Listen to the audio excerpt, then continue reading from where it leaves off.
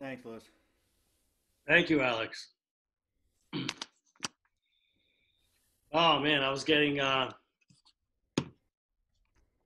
of the things I like about how you play, and especially when you're playing with Boykin, is I get like non-musical sounds, and I say that in a very sort of like meaning world music, world environmental sounds. You know, like being able to take something that's, you know, an instrument or whatever, even our bodies that are sort of like created for a human being, and making noises that I would not hear normally coming from the instrument or from a person. And it just makes me think like, did someone create something new? did the universe just create a new animal or something like that? Well, it's interesting because you have. I mean, not simply with doing weird extended technique stuff, but any kind of playing, straight ahead playing, or other types of things that one does. You have that feeling a lot of the time. Then you inevitably find some recording or some lead, and you find that a lot of stuff has been done before. Some stuff you can actually account for in terms of influence, and sometimes some it's several sort of relationships removed, but where that stuff has been before. So often the question is, you know, is it who's it new for? Is it new for a particular audience member? Is it new for you, even though it was out there in the universe and you just didn't necessarily know about it yet, and then you discover it? Um, and then the another question is whether that's important or not. Whether it's whether the newness or the novelty of it, of a particular sound or technique or thing that you do with your body, um, Yeah. as opposed to just sort of the fact that what you're trying to convey or do, even if you don't have a specific idea in mind. But that's really common. It's like you think, oh, I've happened upon something, and then you discover it's been done several times quite a while ago. Right, right, right. Um, yeah, I guess it's how they you hear something and you sort of process it, and you go, okay, this is the time to bring out this trick, feeling like you made up the trick, but really you're well, we're all being influenced all the time.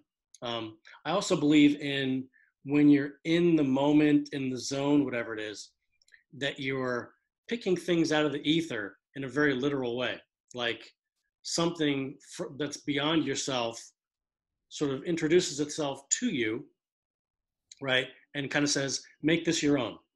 Um, Meaning it like it didn't originate from you in that sense. And You that, certainly get that okay, feeling here you a go. lot of the time when you're playing. I mean, certainly a lot of the time when you're playing with other people, and people have remarked upon this a lot of the times when you sort of feel elevated, or certain kind of elevation where like you're not sure who's making which sound, and it just sort of seems to be in the room, and you're not sure if it's coming from you or for somebody else. But that can happen in solo playing as well. Yeah, where sometimes it's. I mean, this seems sort of a I guess obvious way to say it, but like you just do certain things with your body. Sometimes you just try it out because you feel like that's what your body needs to do, um, as opposed to say a specific musical or sort of thematic impetus, and then you end up with something, and then you either roll with it or abandon it. All the choices that sort of people have to make, either more or less consciously or self-consciously or in the moment. Um, yeah, Yeah, no, that's sort of like an amazing thing, isn't it? It's a little bit being like being a conduit, but also your person has to be prepared to receive that information. You know. yeah. I mean, for me, free improvisation. Uh, Mentioning David Boykin, I mean, when I came to Chicago to go to school, and then I discovered the jam session that David Boykin, Nicole Mitchell, Carl Siegfried, and Mike Reed were running as the sort of house band of a free improvisation jam session.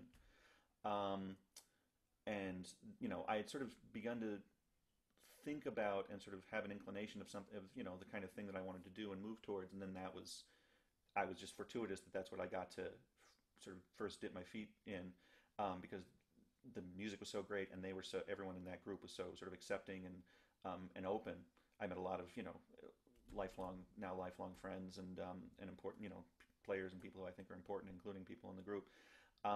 For me, just to sort of wrap it up, because I know we're at time, is that's become sort of important to me, that everything else I work on in the sort of another model for Chicago, obviously the ACM and the art ensemble, this idea that it's not simply weird music or extended technique or whatever else you can sort of find. Like that stuff is interesting, but it's part of the palette, and that for whatever you're interested in doing, you study the music that you're interested in, straight ahead jazz, rock, whatever it happens to be, and then you try to synthesize it in and free playing for me sort of becomes the form in which those things can come to bear, or come out.